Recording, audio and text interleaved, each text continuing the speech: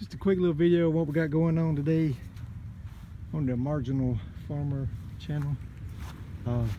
Here are some other raised beds that I built. I'll come back to this one. These beds here are built out of that plastic wood or composite wood, whatever you want to call it. I built these things probably 10 years ago and they're still in real good shape.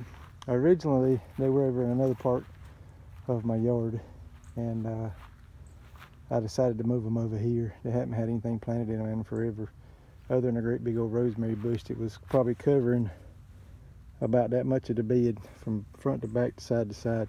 So it was covering probably half of that bed almost. But there those are.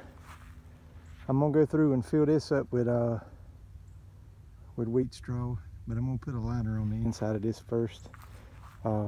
They say that treated woods can be growed, or they say treated wood won't hurt you or anything like that. And I've also seen YouTube videos where they've actually took samples of the dirt that along the edges of the thing and said that it was, you know, everything was below standards and that there was really no issues with it. But I'm still gonna put a liner in here.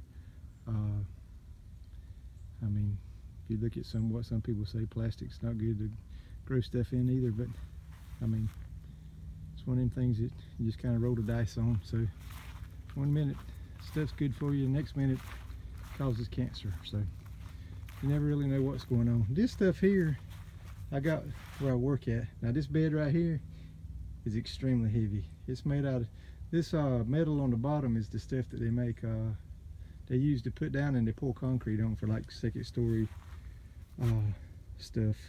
It's very, very heavy, very, very strong. I probably burnt through, I don't know, 7 or 8 cutting blades just to cut this little bit of stuff here. I've got another one I'm gonna build that's made out of the same stuff, and the frame looks kind of jacked up, but if you look down here on the bottom, the reason why it's out further is because there's pieces that stick out the way I had to put it together. So I did that to save some shins and all that other good stuff. So I didn't do a video on making those because back when I made these I weren't thinking about starting up a gardening channel, but I've since changed my mind and we're gonna have a beekeeping channel and a gardening channel, or I might eventually end up combining them both. So, but there that is. I'm putting this straw down as a weed guard